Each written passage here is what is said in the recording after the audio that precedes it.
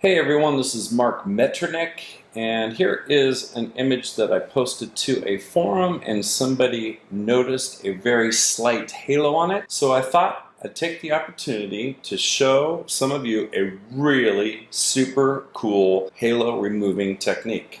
But this technique comes out of the Ultimate Fine Art Printmaking Workshop, where very often people use a too aggressive sharpening in their print, or in this case, web image.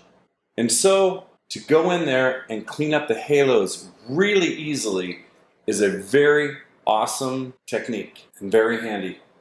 So let's zoom up on the halo. It took me a while to figure out where it was, but sure enough, there is a very slight halo right here along this edge.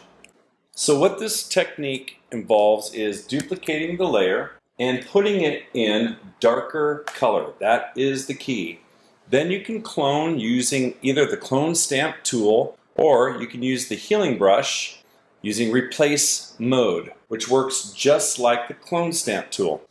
In this case, you take a stamp of something and you paint it in, but the cool thing about the darker color is that it will only affect pixels that get darker when you're painting. So I've taken a sample right here, right along this edge. All I have to do is move that over here and then paint.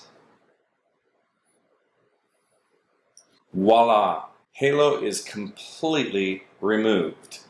Now, if you want, you can back off the opacity and then pull it in to the amount that you feel is the most appropriate.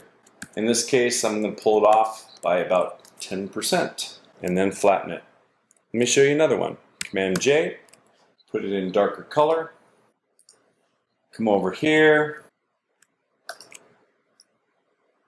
and only the halo disappears.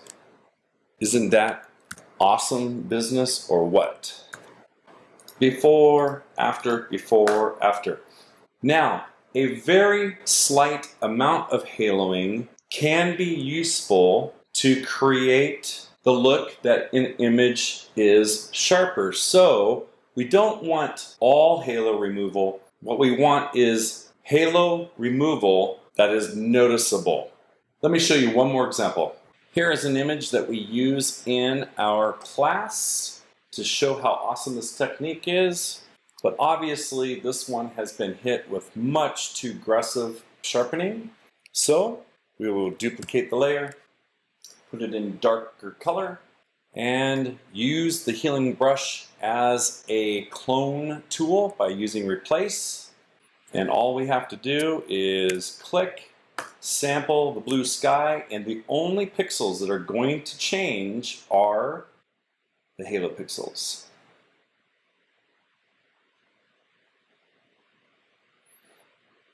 Only that which darkens will change.